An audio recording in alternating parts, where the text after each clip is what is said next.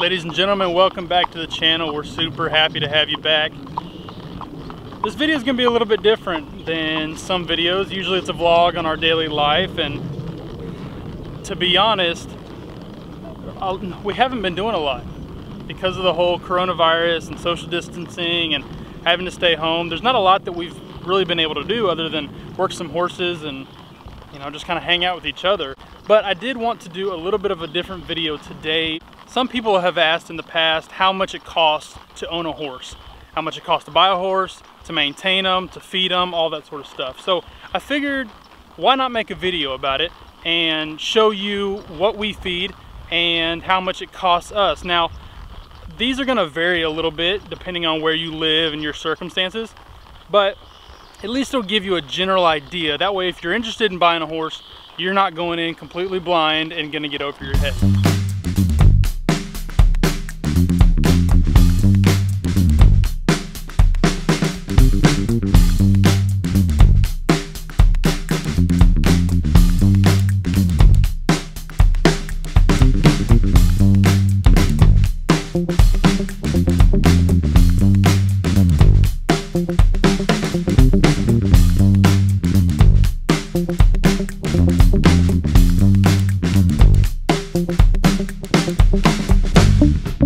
The first thing that you need to look into is what kind of horse are you looking at purchasing? Are you looking at a rescue program like a BLM or a bunch of these other rescue horse programs?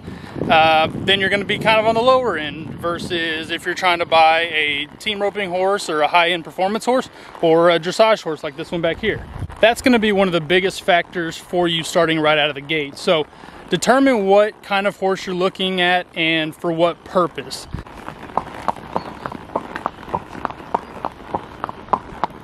One of the next expenses that you're going to have to look into if you're planning on riding this horse, saddle.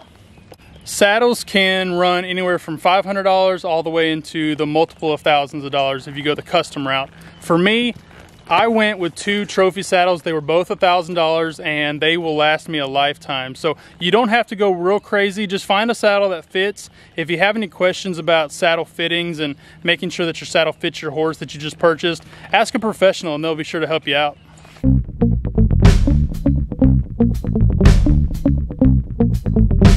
After the saddle, you need a steering wheel. Usually you can pick up a whole set, bridle and your bit and everything from any tack store. It's about $120 for a good solid set. You've got your new horse and now you need to figure out where you're going to keep it. We've got turnouts like this at the house, but if you don't have that availability, sometimes you're going to need to go to a boarding facility. Boarding facilities run anywhere from $100 to $1,000 and even more on a monthly basis. Do your research and find a nice boarding facility in your area and keep your horse there. Hopefully they have some turnouts, some stalls, a little bit of both.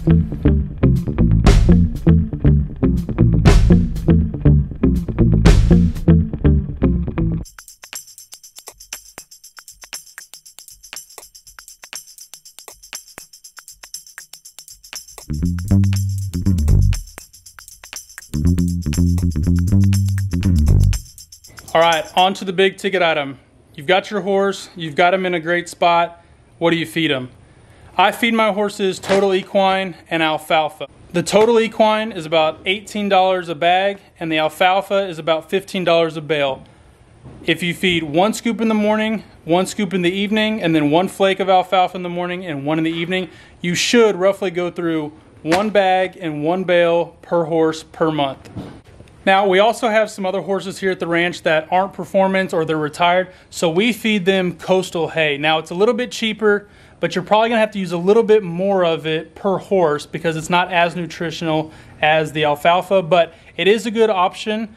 I think it's roughly $9 or $10 a bale versus the $15 of the alfalfa.